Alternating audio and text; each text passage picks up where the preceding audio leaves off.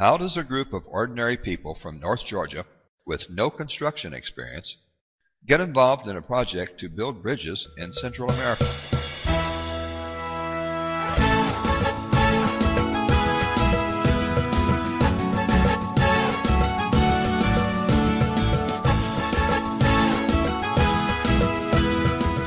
It all began in early 2012 when the Reverend Chris Mullis, pastor of Pleasant Grove United Methodist Church in Dalton, Georgia, sent out a call to the churches of the Northwest District of the North Georgia Conference, including Elizabeth Lee United Methodist in Chickamauga, for volunteers for a mission to the Central American country of El Salvador.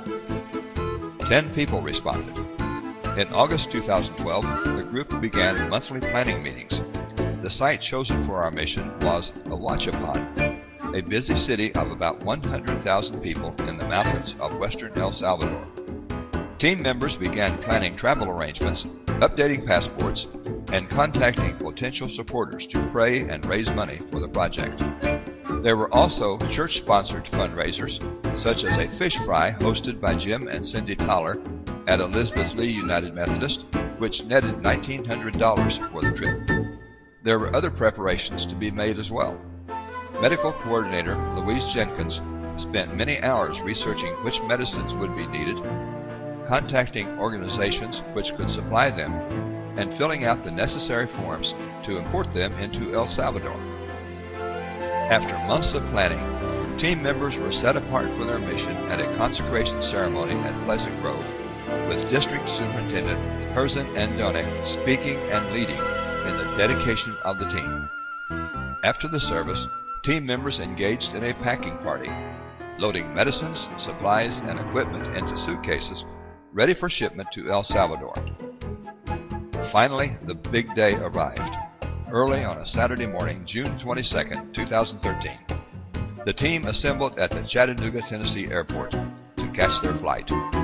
But while awaiting our connecting flight in Atlanta, the excitement of our trip was broken by devastating news.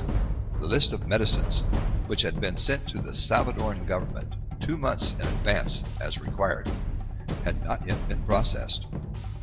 Team members quickly began praying and contacting friends and supporters to pray that the medicines so vital to our ministry would not be confiscated by customs. Upon arrival at El Salvador International Airport, we quickly consolidated all our medicines into 4 suitcases, each one carried by an individual member of our team. Miraculously, we were passed through customs immediately with no difficulty. We wasted no time loading our cases and ourselves into a waiting bus before they could change their minds, and hit the road for the city of Ahuachapán, about 90 miles away. The guide and advisor for our mission was Brian Duberly, coordinator of Salvadoran mission projects. Our home away from home for the week was the Hotel Al Altillo, a place which can best be described as adequate, but definitely Spartan. Breakfast and supper each day were in the hotel restaurant, and the food was excellent.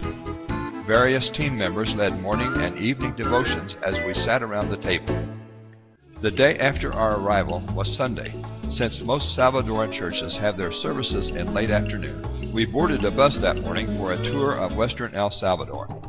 First stop was the Mayan ruin of Tajumal in the town of Chalchihuapa. The name Tajumal tells you all you need to know about why it was built. It means the pyramid where people were burned. Next stop was a delightful restaurant on a coffee plantation in the Apanega Mountains.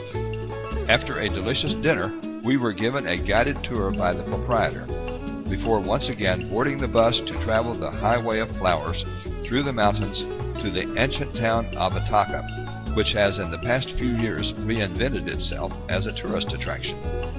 On weekends, throngs of people crowd the streets and enjoy a Sunday afternoon in the Central Park. Vendors line the sidewalks with food, clothing, and tourist trinkets, while young lovers inhabit a world of their own, as young lovers everywhere have always done. The name El Salvador, by the way, means the Savior.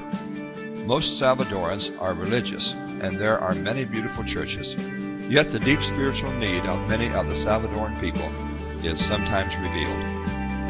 In the late afternoon, when it was time to go to church, the team gathered at New Jerusalem, the largest of the 5 Methodist churches in Ahuachapán, where Pastor Chris assisted Juan de Dios, Bishop of El Salvador, in serving communion.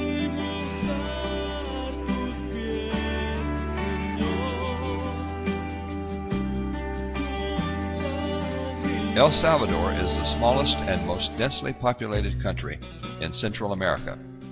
It is modern in many ways, and the people are quite Americanized. Yet more than half live on less than $2 per day. The city of Ahuachapán is situated at an altitude of about 2,600 feet, higher than Lookout Mountain, and surrounded by mountains and deep valleys. Salvadoran cities are divided into neighborhoods or communities called colonias. The community selected for our mission was Colonia Gloria, one of the poorest sections of Ahuachapán. La Colonia Gloria is at the very edge of town, strung out down a steep hillside along an unpaved road, so steep and rough that most of the time it is accessible only to 4-wheel drive vehicles. At the bottom of the hill is a lovely small valley with pasture land and a swift-flowing stream, the Rio Moreno, where many residents of the Gloria community bathe and do their laundry. The people of Colonia Gloria can go to Ahuachapán by walking up the hill or by climbing this staircase of approximately 300 steps to the town level. Almost at the bottom of the hill is a small concrete block building with a tin roof, Gloria Church, the newest and smallest of Ahuachapán's Methodist churches. The pastor is the Reverend Gloria Lopez Martinez. The steps up to the church are tree roots, and the floor is dirt. This was to be the site of the children's Bible school. Just up the hill from the church was the site for the clinic, the home of Ana Maria Martinez, mother of Pastor Gloria. On Monday morning, it was time to go to work. The first day at the clinic was a bit chaotic, as the staff learned to handle the flow of patients, dealing with physical conditions such as the oppressive heat, confined space, and the lack of sanitary water, getting medicines and supplies organized, and the necessity of having to explain everything through translators. But by the second day, as the staff members began to adapt to their roles, things began to smooth out. Gatekeepers Marcelo Alejandro and Emerson Castillo controlled the flow of patients into the compound. Johanna de Dios, a nurse and the wife of Bishop Juan de Dios, did preliminary screening, which included checking blood pressures and temperatures. She was assisted by student nurse Catherine Lopez, the 16-year-old daughter of Pastor Gloria. Kelly Mullis, a registered nurse and wife of team leader Chris Mullis, interviewed patients, wrote up their medical histories, and attended to routine first aid procedures. Patients were then passed along to nurse practitioner Louise Jenkins for diagnosis and treatment. A variety of conditions were observed and treated, but the most common problem was intestinal parasites, probably from drinking the local water. Some very sick patients were treated, including this baby girl who had chickenpox, and a lady with severe rheumatoid arthritis in both hands. Team member Jason Denson discovered a previously unknown aptitude, and after a slightly difficult first day as he learned how to organize his workflow, quickly developed into an accomplished pharmacy technician. Pastor Chris Mullis added spiritual care to the team's physical care of the patients, praying with each one individually before they left the clinic. The team also brought a large suitcase full of used eyeglasses donated by members of sponsoring churches, and with the help of Brian Dubberly, Jay Phipps set up an optical clinic where they conducted basic vision tests and dispensed glasses. His clients appeared to be very pleased with their new eyewear. Between clients, he even managed to find time to hold a few babies.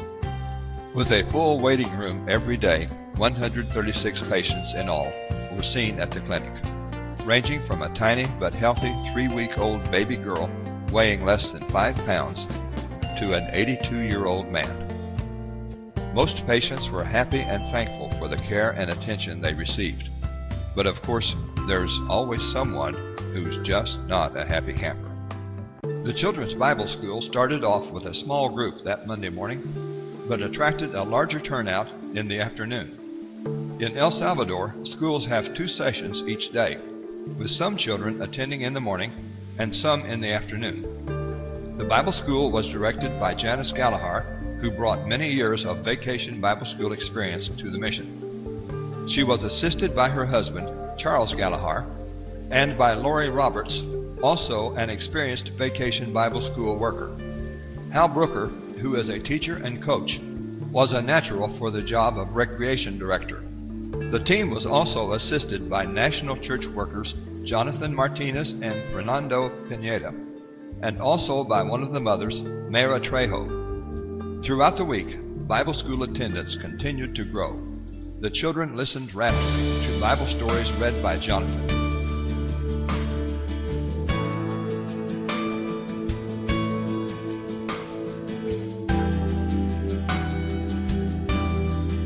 Participated in singing lively choruses.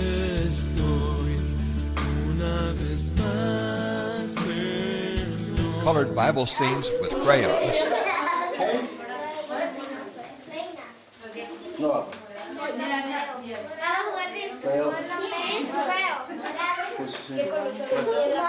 Learned to make things with homemade Play-Doh.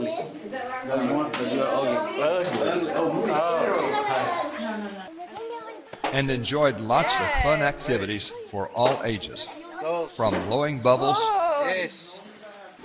to throwing the frisbee, and to some impromptu but very competitive football. We call it soccer. The biggest problem with the football game was keeping the ball out of the mud puddle, and of course the all-important snack time. It was a week of fun and much more for the children, as they learned about a Savior who loved them and died for their sins, and for the people of La Colonia Gloria, who were shown the love of Jesus by people who had come thousands of miles from another land just to minister to them personally. Sending 10 people to El Salvador was not cheap. We could have just sent the money. But we went because we wanted to give them something better than money. We went to give them ourselves. That's what building bridges is all about. Not building new or better bridges for El Salvador's highways, but building bridges to the people of El Salvador, to the people of La Colonia Gloria, that they might know the love of Jesus. This is the reason we went.